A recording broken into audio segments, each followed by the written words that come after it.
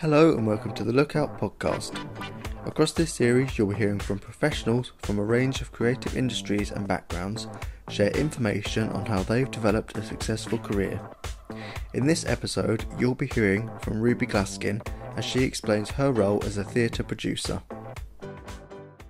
My name is Ruby Glaskin and I am a theatre producer. So I specialise in producing shows.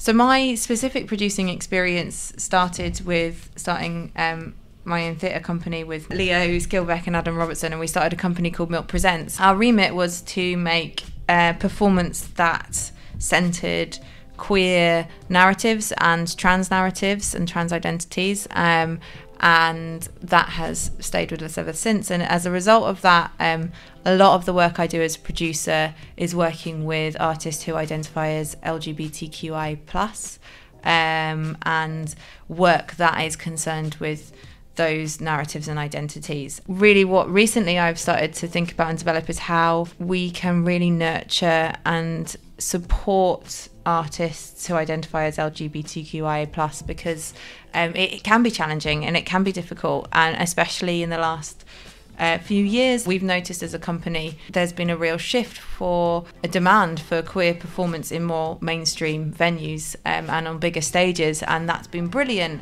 because we used to be just sort of like, oh hey, we're doing something queer over here, and people weren't really that bothered, but now there's a huge demand, but with that brings quite a lot of complexities, and with queer identities it's always challenging because you are always still working within a society of which you are marginalised to some extent. And so really as a producer now I really try to be mindful of that and to work with artists from our community to make sure that care is put in place and to make sure that no one feels like they have to compromise on themselves in order to make a show or to go on tour or whatever. So I think that's been a real highlight for me to be able to sort of help do that, and I want to continue that. And I think for anybody of any sort of marginalised identity looking to get into the arts, like there's, in many ways there's a long way to go in lots of different areas, but there is real change happening, and there are people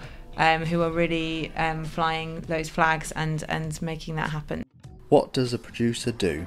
So what a producer does can be many things. And it also changes depending on what art form you're working in. So a theatre producer can be very different from a film producer or a music producer. So what I do is everything involved with making the show happen. So that can be fundraising, raising the money to put the show on. That can be writing funding applications, that can be running crowdsourcing events, that can be doing different fundraising activities. It can also be managing ticket income and the finances of the project. I guess one thing I'd say that's really crucial for being a producer is you've got to like people. And a lot of my job is managing people, bringing people together, connecting people, thinking I know a brilliant lighting designer and I know a brilliant director, and those people would be great to work with each other.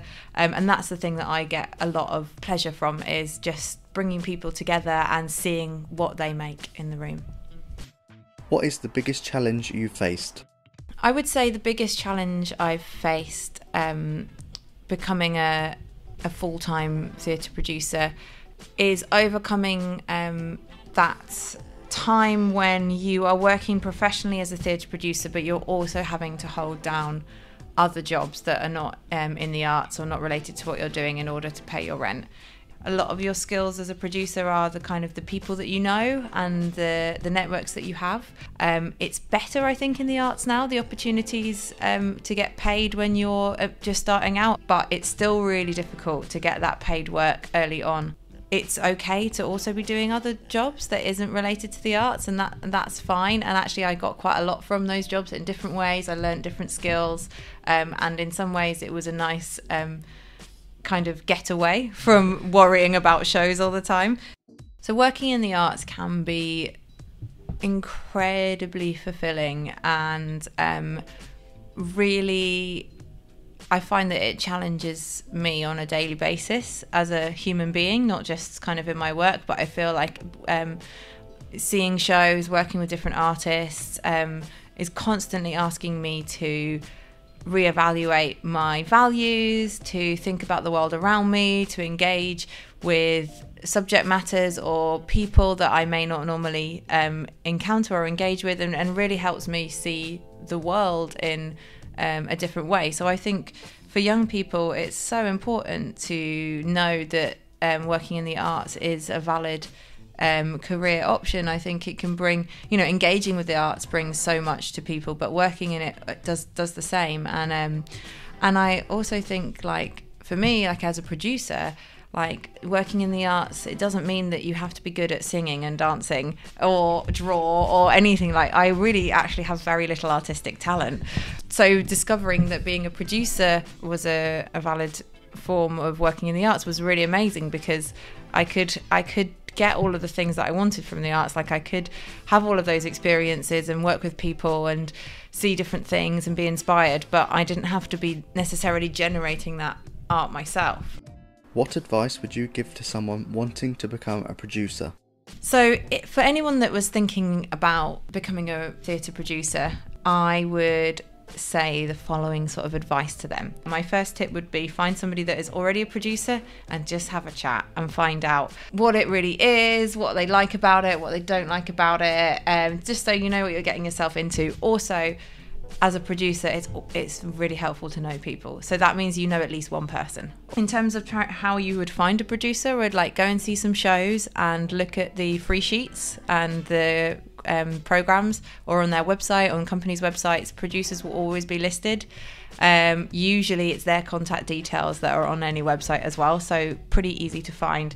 If you can and you're able to, see as much work as possible, and again, like, let people know that you're coming to see their show. Especially if you're looking, email the producer and say, I'm coming to see this show that's on at the Dome next week, and like, I'd love to say hi to you before or afterwards. And then, by that you then might meet somebody else, and so it's just, again, like putting yourself out there, and it feels a little bit awkward at first, but I think just by reaching out to people and saying, hey, I'm coming to see your show, or hey, I saw your show, just letting people know that you're doing that really helps. Then there's loads of different organisations I'd recommend getting in touch with if you're thinking about becoming a producer. China Plate, they do a course called The Optimist, where they teach you loads of stuff around producing, like how to make a budget, how to write a production pack. In Good Company is an organisation, it's based up in the Midlands, but it's brilliant if you're based up there. Raise Collective are an artist development programme for LGBTQIA+ identifying artists, who will hook you up with different producers. Battersea Art Centre in London, they always do a lot of support. Just look around and make contact with people. Start with what you know already. So